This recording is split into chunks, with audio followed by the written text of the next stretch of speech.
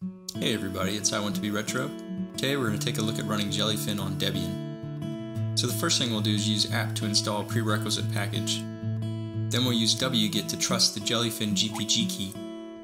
Then we'll add the Jellyfin apt repository. We'll run apt update to refresh the repositories. And then apt install Jellyfin to install the Jellyfin application. Once the install completes, open a web browser and navigate to the DNS or IP address of the host, :8096. You should be greeted with a Jellyfin splash screen. Click Next at the welcome screen, then create an administrative username and password.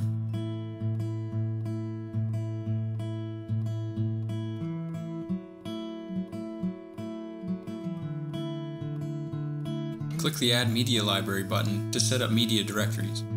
Set the media type, give this media library a name, and set the path.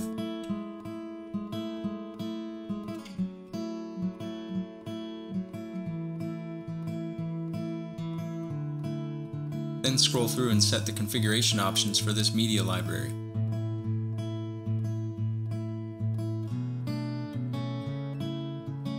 Click Next after you've added your media directories.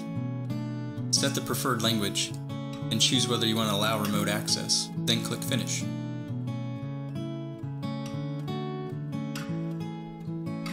Log in using the administrative username and password we just created.